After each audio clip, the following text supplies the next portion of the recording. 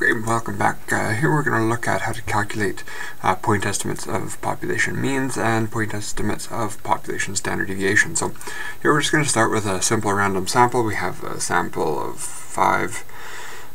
6 elements. What is a point estimate of the population mean? So our point estimate here, this is just, we denote this by x bar, and this is simply adding up all of the observations and dividing by the total number of observations that we have. So in this exercise, this is going to be 4 plus 8 plus 3 plus 9 plus 13 plus 14 divided by, I have 6.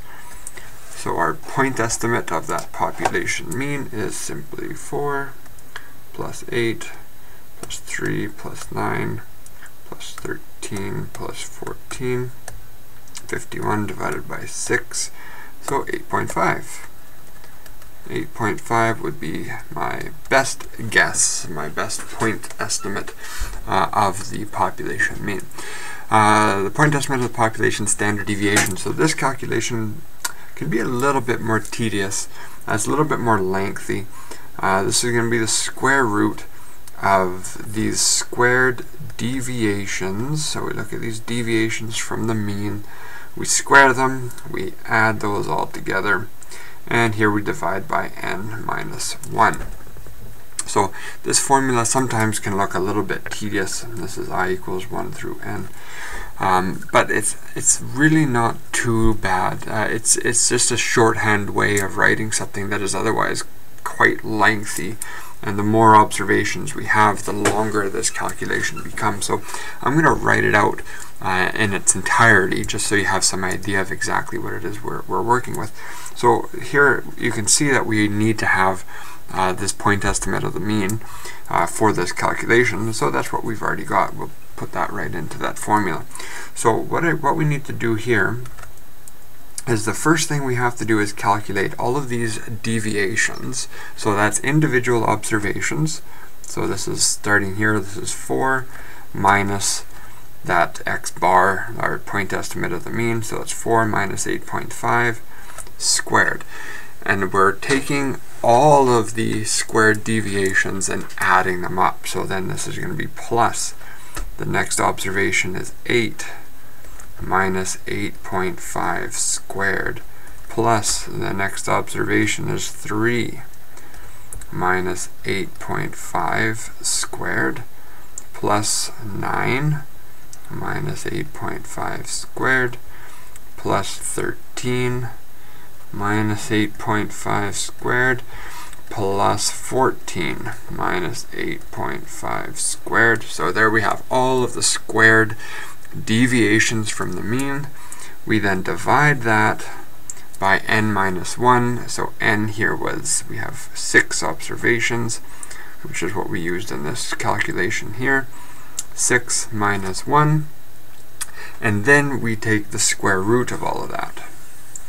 So as you can see, the formula that you see in your book or in your notes and your instructor's slides, it's a very shorthand way of writing what can otherwise be a very lengthy calculation, specifically as you have more and more and more observations. 6 is probably a lot to have to work with in class. Usually when you're working on these types of problems, the questions are usually using relatively small sample sizes just to make these calculations as straightforward as possible.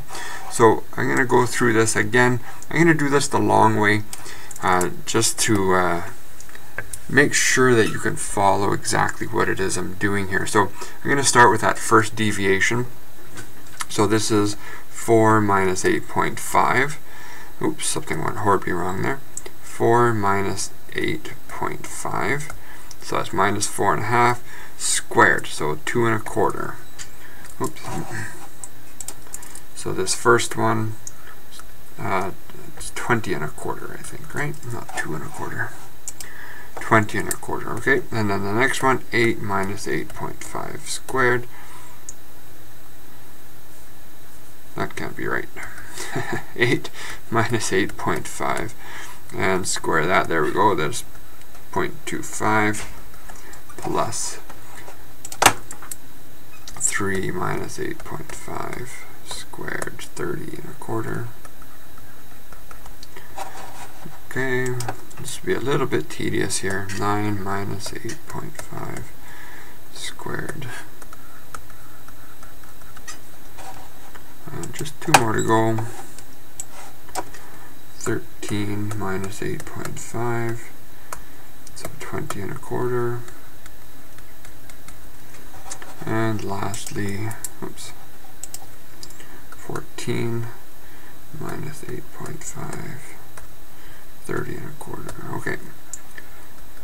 So now we have all of the deviations squared. We'll add all of those up, and we divide by 6 minus 1, and we'll square root all of that. So now here, this is going to be equal to, where'd my calculator go here? Okay, oops, whoa, too big. 20.25 plus 0.25 plus 30.25 plus 0.25 plus 20 1/4 plus, what was this last one? 30 1/4 equals, so that's 101.5 divided by 6 minus 1, so divided by 5 equals, so that's 35 1/4. And I still haven't taken the square root yet. And now we take the square root, and that's 5.93. So there's our final answer, 5.93.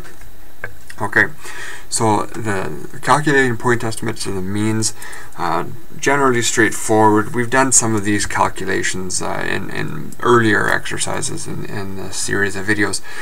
Calculating standard deviations uses that point estimate of the mean, and these calculations, for the most part, the only time I see errors on these types of calculations are just rushing through the button presses on a calculator.